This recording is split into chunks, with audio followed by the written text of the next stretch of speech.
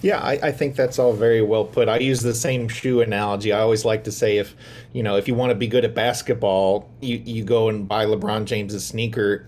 That's not going to help.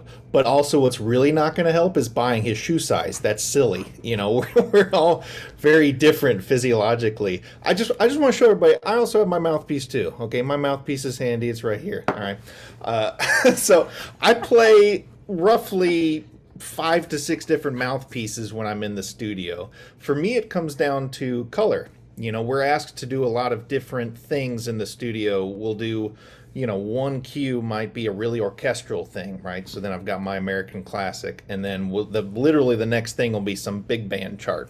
So for me, I have to find what's going to help me get through like a 6 or a 9 hour workday, still playing cleanly at a high level. So while I think it totally makes sense to have kind of your go-to mouthpiece, and I do warm up on this one mouthpiece every single day, I change constantly, and I don't think there's anything wrong with either approach. I think it's really important that you kind of know who you are and what your limitations are. I did this piece, this timpani concerto that out of nowhere calls for like a high concert E flat, and I was kind of left with this choice of, well, I could practice really hard for a month and a half, or I'm going to pop in this mouthpiece for 6 seconds and the mouthpiece does the job. So it's like, well, okay, that was an easy choice. So it really comes down to, what your workload is and what kind of things you're asked to do. But yeah, I totally agree with everything that's been said.